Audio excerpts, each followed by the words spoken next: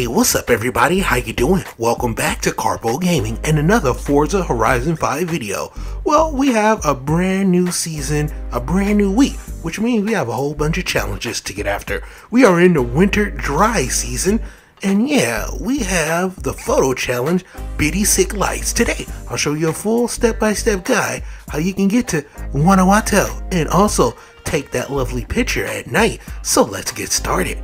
Now, heading from the Forza Horizon Festival, all you have to do is just make your way to the northeastern side of the map. All the way up at the top will be Guanajuato. Head over there, and now you just need to take a picture, or do you? This is what I want you to do. Head over to Creative Hub and to Event Labs, head over to Event Blueprints, and select Search. All the way at the top of the search under title, I want you to put in Guanajuato and then put nights. This is going to place you into a whole bunch of different things that you can do.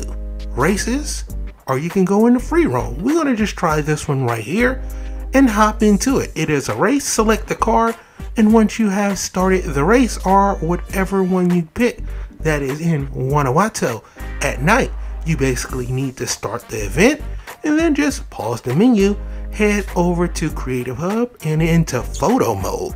Once you're in the photo mode, well, take a picture of your car, and just like that, you'll be done. Easy peasy, short, sweet, right to the point. Photo taken, and it's at night, and you are done. 2 points added to your total, and the Photo City Challenge is done. Big City Lights. So there you have it, ladies and gentlemen. Just want to keep the community updated and stay up to date with more Forza Horizon 5 videos like this right here at Karpo Gaming.